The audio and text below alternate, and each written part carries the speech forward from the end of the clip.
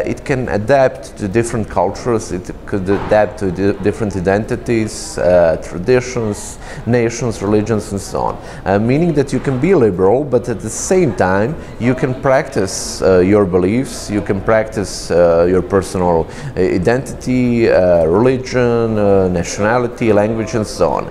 Unlike some other ideologies, liberalism tends to be neutral on that point, meaning that as long as you respect life, liberty and property of others, you can do whatever you want with yourself or let others do whatever they want with themselves. That it focuses on the individual people to take their lives in their own hands, which of course doesn't mean that community is necessarily bad. It's sometimes also very much needed, as in the case of the European Union, for example. But it gives power and opportunity to the individual to make as much as they want or can in their own position.